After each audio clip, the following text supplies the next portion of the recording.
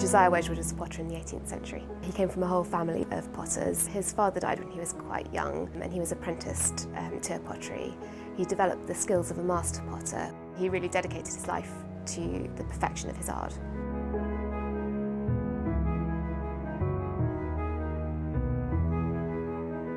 This vase was potted in 1769.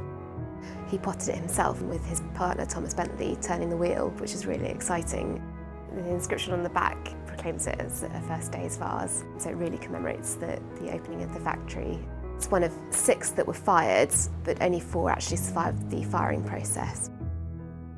The scene on the vase is taken from the famous myth of Hercules in the Garden of Hesperides.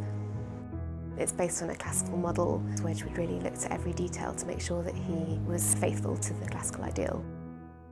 This vase is made of black basalt, the body, which Wedgwood really perfected. Wedgwood was really at the forefront of manufacturing with this material.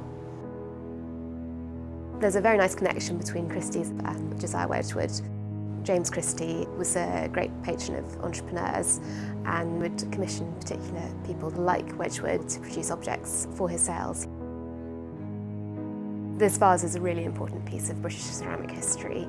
It's really the start of a legacy that's continued through the centuries.